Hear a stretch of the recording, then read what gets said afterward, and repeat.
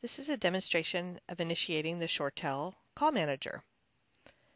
If you click the Start button, it should be on your Start menu list, ShoreTel Communicator.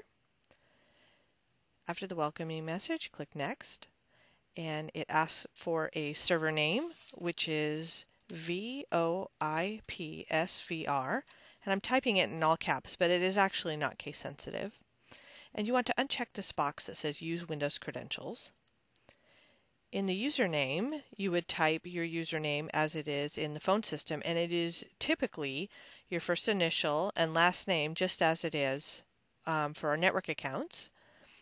On some general use phones, it may be something different.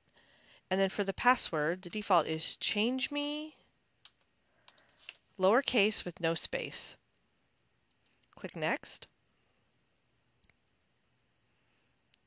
Set up your ShoreTel account. You have successfully logged on to the server, and then click Next.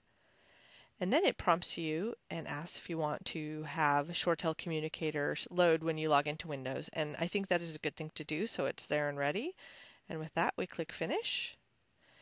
And then you can do some things that will maybe change the way it appears on your screen. And to do that, you click on the logo up in the corner, and you can go to the View menu. And I like to have mine docked on the top.